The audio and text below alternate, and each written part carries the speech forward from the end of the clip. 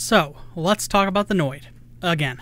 The Noid crushed pizzas, but couldn't crush Domino's pizzas back in the 80s and 90s. Yo! Noid was an NES game in which you ate pizzas to save New York, and Yo! Noid 2 was a 3D platformer made for the Waypoint New Jam City Game Jam that revolved around pepperoni snatching and existential dread. It was also one of the best 3D platformers to come out last year, and there were already a ton of great 3D platformers. I already did a video on Yo! Noid 2, so why are we talking about it again? Well, about a week ago or so, Yo! Noid 2 got a Game of a Year edition. Pick a year. Any year. Doesn't matter.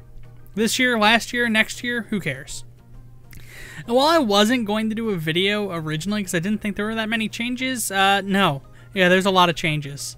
So let's talk about Yo! Noid 2 Game of a Year Edition. If you haven't played Yo! Noid 2, I mean, what are you doing? Go download it. It's free. It's an hour long. It's hosted at noid.pizza. That's a real URL. Anyway, back to the video.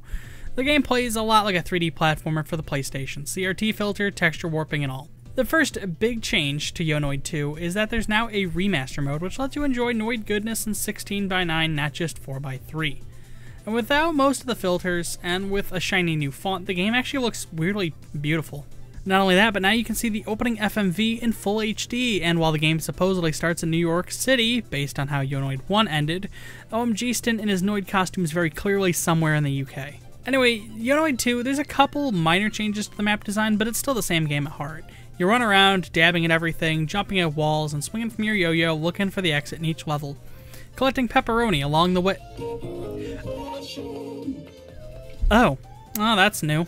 So one of the new changes in Game of a Year Edition is new completion rewards. Finding every Roni turns the level's pizza box and the corresponding Spire box gold, and this even reflects on your save file in New Game Plus mode. And in New Game Plus mode lies the biggest change to the game and why I ended up having to make this video in the first place. Yo! Noid 2 now has 5 playable characters. On the New Game Plus menu, Nun Pizza, which is presumably with left beef, is your typical garden variety Noid. You start the game with this Noid. It's the Noid. It's actually the Noid. Completing the game once unlocks Mr. Green, who is the antagonist of the original Yo! Noid, and he's kind of the Luigi to the Noid's Mario. He jumps higher, but he's a whole lot more slippery, and this leads to a lot of boundary breakage. Yeah, this is probably intentional.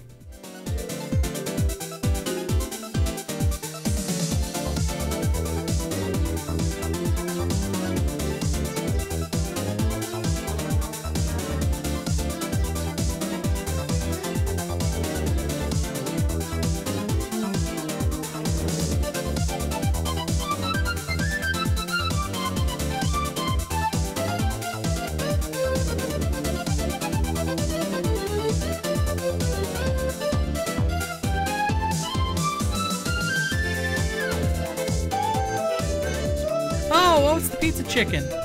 What are you doing over here, little buddy? Why are you not back home in the swing factory? Did they add a chicken to every level? Yes. Yes, they did. And finding all 3 places. Okay. A jingle.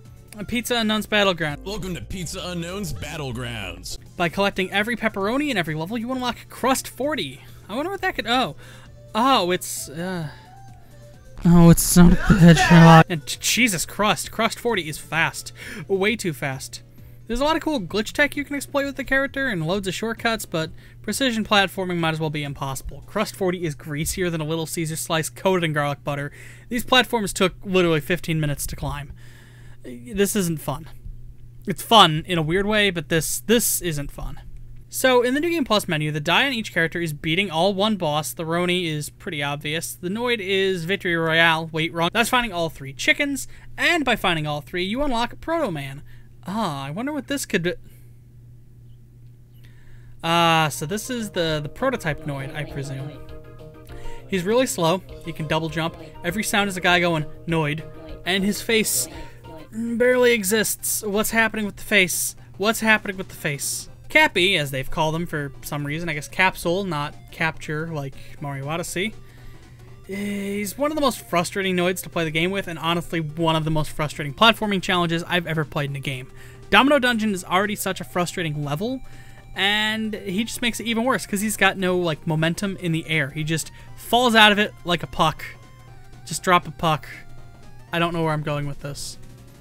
Honestly, the rest of this video, I've got to thank the Yo! Noid Discord. They really helped me actually figure out how to complete this level. In particular, Abby, who sent me a video of how to complete these jumps Thank you so much. And yes, I had to actually go back and replay this segment because I completed this most of Cappy off camera because it was 2 hours at that point because he's so slow and so many jumps are just garbage.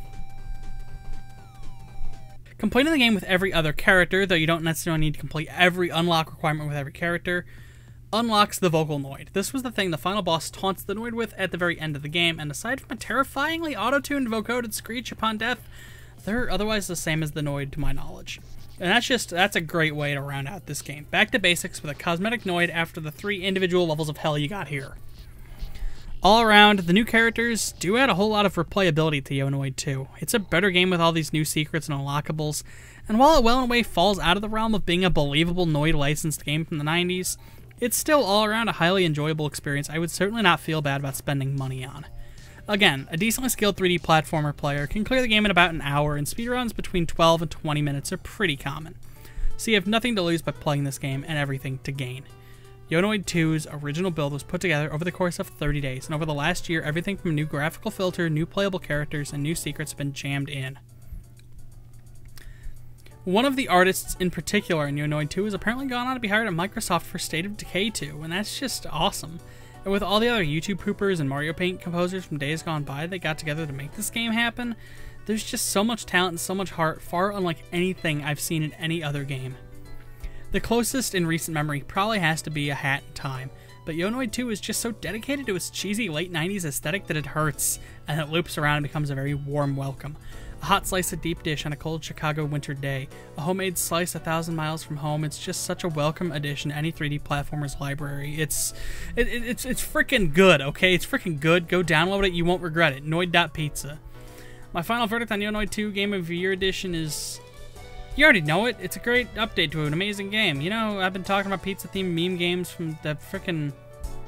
What just happened to that sentence? My final verdict on Noid 2 Game of the Year Edition is it's a fabulous update to an amazing game. And you wouldn't know I was talking about a pizza-themed meme game from the praise I have for it. It's a special kind of game that only comes around once every now and then. And it's fantastic I get to share things like this to people like you. Thank you.